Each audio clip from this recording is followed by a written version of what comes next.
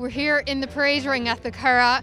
Great anticipation. The winner of the Best Dressed Lady just about to be announced. We have 5 fantastic finalists, and Nora Casey and Aveen Garhi just about to announce the winner, who will win a fantastic trip to Abu Dhabi courtesy of Etihad Airways.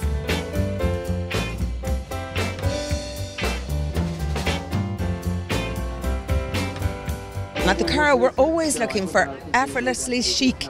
It's a very hard thing to achieve, but basically it doesn't matter how much money you have, what age you are, some way of putting on your clothes where you look fabulous and you feel comfortable in them. We're not going to go Royal Ascot on it. We won't be measuring people's hats and straps. But yeah, we're looking for elegant, I think, is the buzzword. I suppose, what are the big do's and don'ts of coming to the races and the style that you're looking for? I think that if you have a little bit of individuality about your style, if there's something that's, uniquely you, that you should wear it and wear it with aplomb.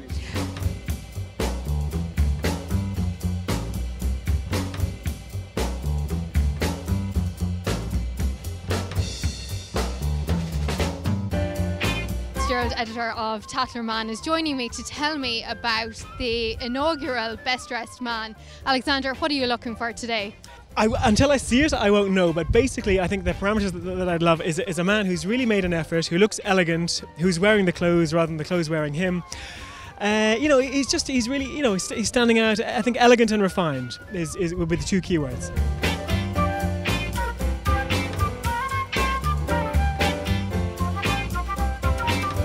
My hat is eBay, and it originally cost €600, but the girl wore it to York last year and she said she couldn't wear it again because it was photographed so many times, so she sprayed it gold, stuck it on eBay, and I got it for £30. What a bargain. And the rest of my outfit is all pennies apart from the shoes. The shoes I bought yesterday, they're actually originally shoe, but I got them for a £5 at a car boot sale, so I'm all kind of bargain basement today.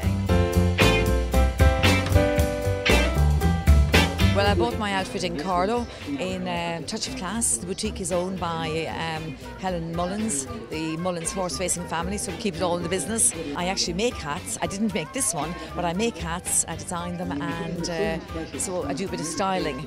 So I suppose it all goes hand in hand. So every lady loves style, and it's a great day out for when it's a ladies' day.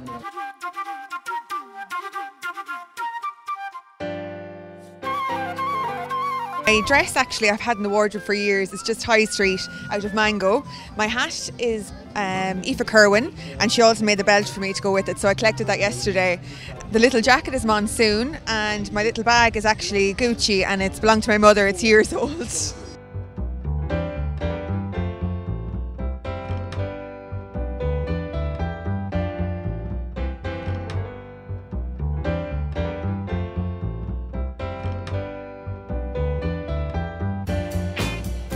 The Best Dressed Man, I'm going to give it to Joe, Greg, and congratulations, Joe.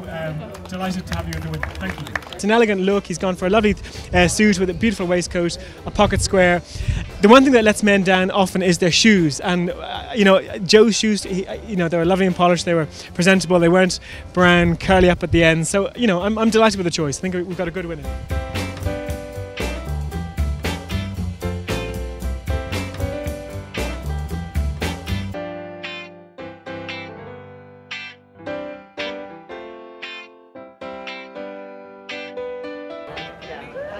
We're in with them for the breakfast. Please feel forward of the Etihad Airways Classic Icon competition associated with Irish Tatler.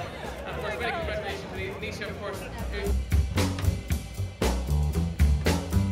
My dress is from Kimono Boutique in Newcastle West. 2 of the finalists actually had their dress from there. I've designed the hat myself.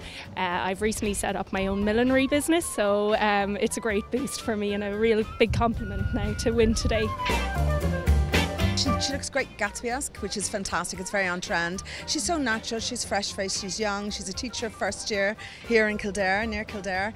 So she had everything going for her today. She looks very beautiful.